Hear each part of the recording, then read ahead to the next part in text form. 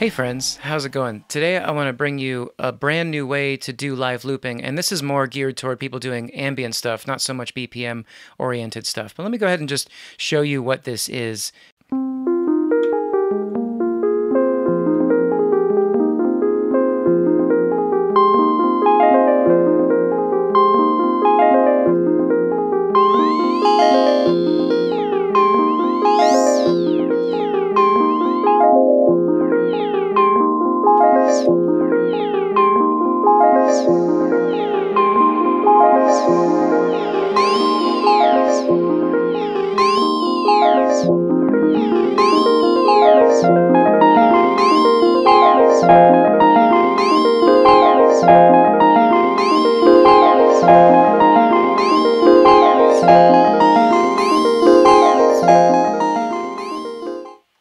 So what's going on here? Well, there are two loopers, quote unquote, but they're actually just simple delays. The time is linked and they're set to be at their longest possible BPM sync, okay? So in this case, these delays are basically just, I can play something and then it's going to loop. Basically, it sounds like about 2 seconds, maybe, something around there. And it all depends upon what your BPM is, okay? If you pull this BPM down, then the loop becomes longer. Right? So I'm just going to leave it at 100 for now. Okay. So what's going on is that I'll go ahead and kill this real quick. So what's going on is there are two delays and they are being fed back and forth into each other. Okay.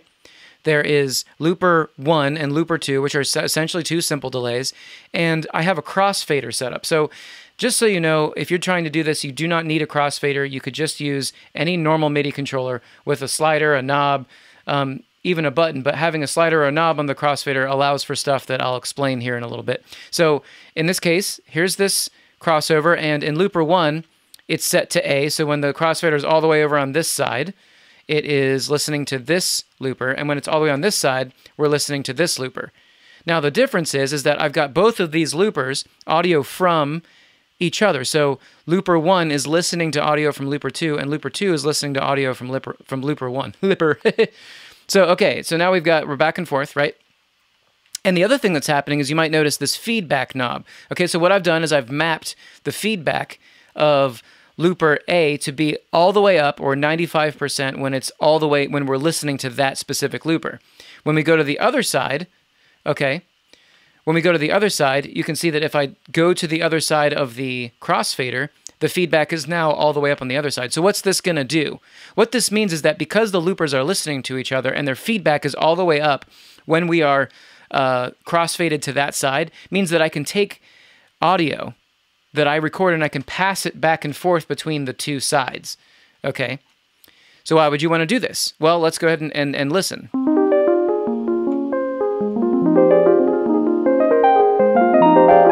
So now I've recorded some audio into the first delay, and it's just going to loop forever, right? I can now take it and move it to the other side. And this other side happens to have other effects on it, so check it out. So what I just did is I made a performance with one side, and I committed that loop to the other side. I just passed it back.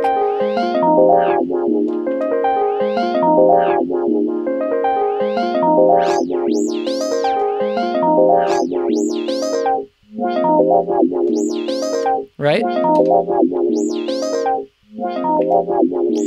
So this is extremely powerful stuff. Like, you can have so much fun with this, just being able to have two different sets of effects on either looper and passing them back and forth forever. Okay? So you can download this set and you can break it down yourself if you want to try to figure out how I did it, or you can just go ahead and listen to the rest of the lesson and I'll show you how to set this up. Okay?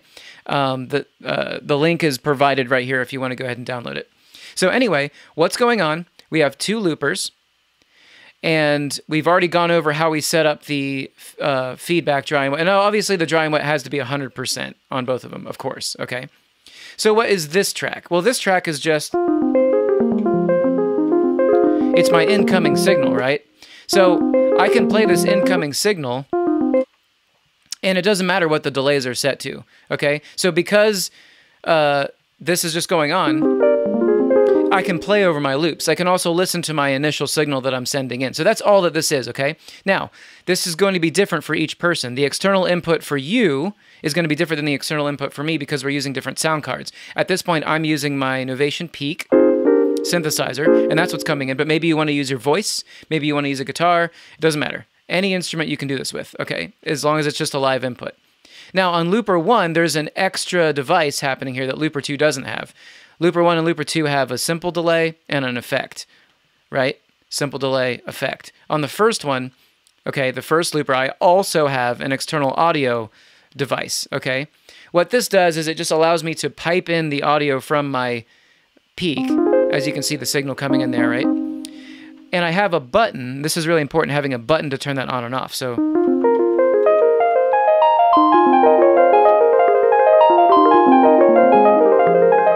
okay, so when I play something and I have this turned on, I can commit something to the delay, but then I can turn it off, right?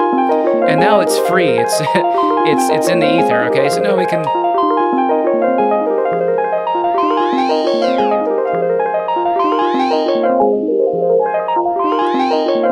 Okay, so that's that part. If I turn the looper back on while I'm on the opposite side, when I go back to this side, it's going to clear it because there's no way to pass sound back and forth because the external audio does not have an input that's live, okay? It will block, essentially, I mean, the best way to say this is that it will block the signal coming back from looper 2 back to 1. And there are all kinds of really fun things that you can do with this. So check this out. So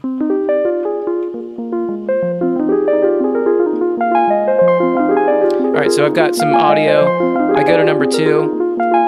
If I leave the external audio on, I can do these kind of crossfade performances. Check this out. Now check that out. How cool is that? I can get some volume swells going. So if I turn it off, now I can pass this over.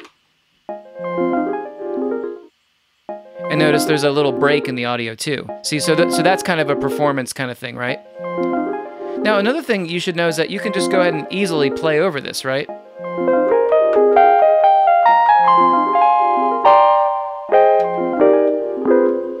Because of the live input, right? You can also record to this.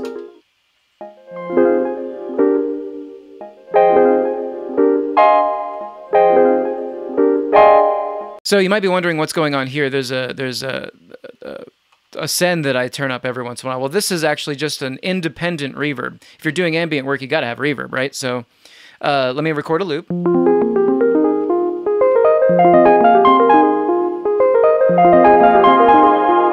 See, now isn't that nice? So I can do maybe a performance.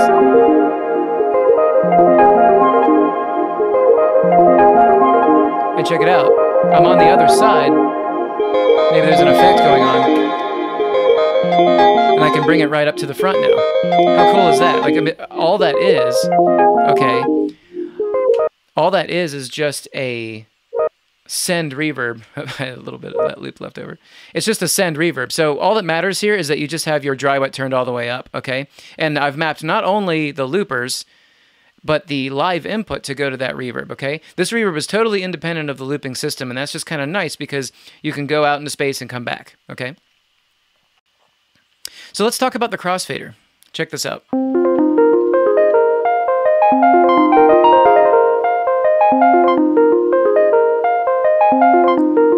So I've got a loop captured, right? Something that's really fun that you can do with the crossfader is you can actually put the crossfader in the middle. Now you can hear it start to get a little like warbly and a little glassy, a little lo-fi. Check this out.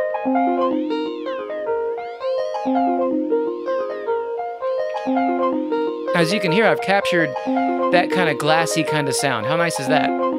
Little reverb, it's just incredible, right? So this is a really cool way to do some lo-fi stuff, right?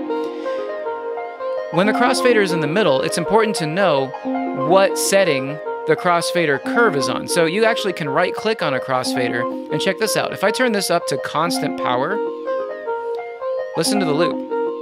As you can see, it's getting louder every time. See that? So this is a great way to get some action going on.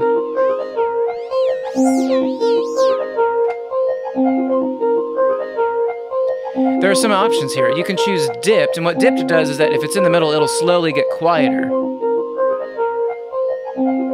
Right? It's like a controlled way to do this. If you put it on constant power, though, or any of these higher settings like slow cut, slow fade, transition, these will get loud pretty fast. Watch.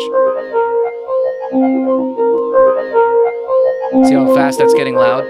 That's not necessarily what we want. I like to use dipped myself, but you can use constant power. Like if you're really going ham on the effects and it gets real quiet because of all the things you've done in the effects, if you put it on constant power, you can recover some of that volume over time, right? And you can get these cool...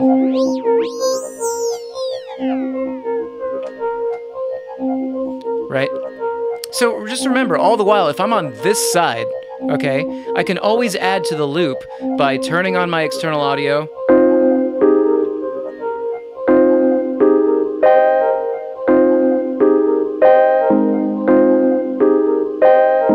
Right? Okay.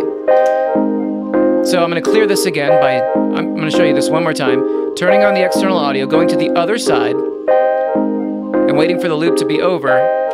It's cleared, okay?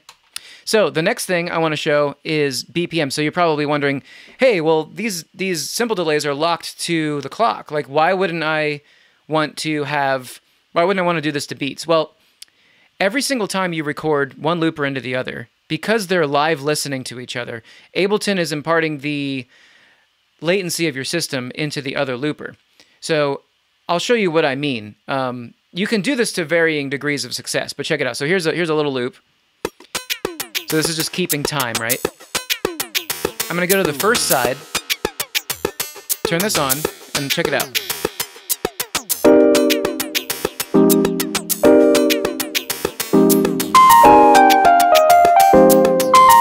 So there's a BPM-oriented loop, right?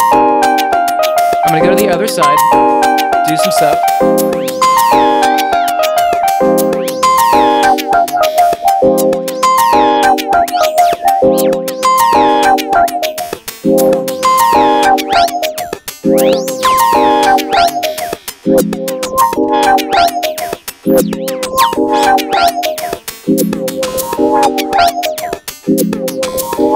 So it sounds cool, but listen to how it's off the beat. If I keep doing this back and forth, it's just going to get worse and worse.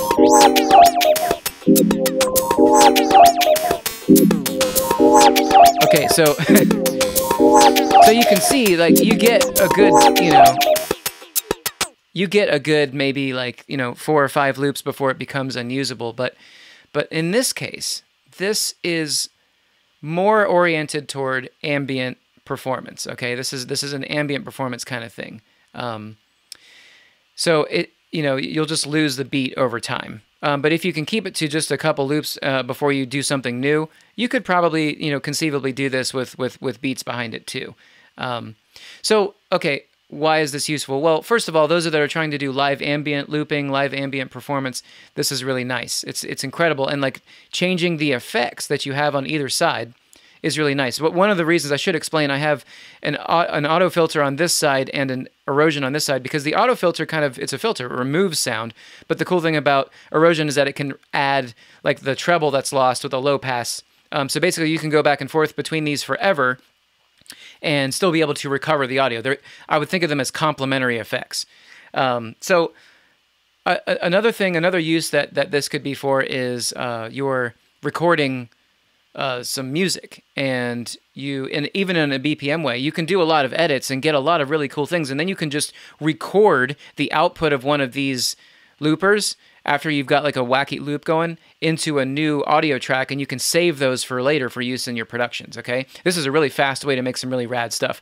It's not just for melodic stuff too. You can make like sweeps and all kinds of crazy stuff, capture them and put them somewhere else. So that's another really, cool use for this.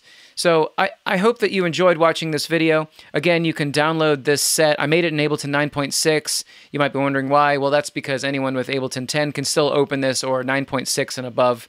Yeah, if you got use out of this, consider subscribing to the channel, hitting the bell for notifications, supporting the Patreon. Either way, thanks so much for watching. I hope you enjoy this, and happy looping, everyone. Thanks.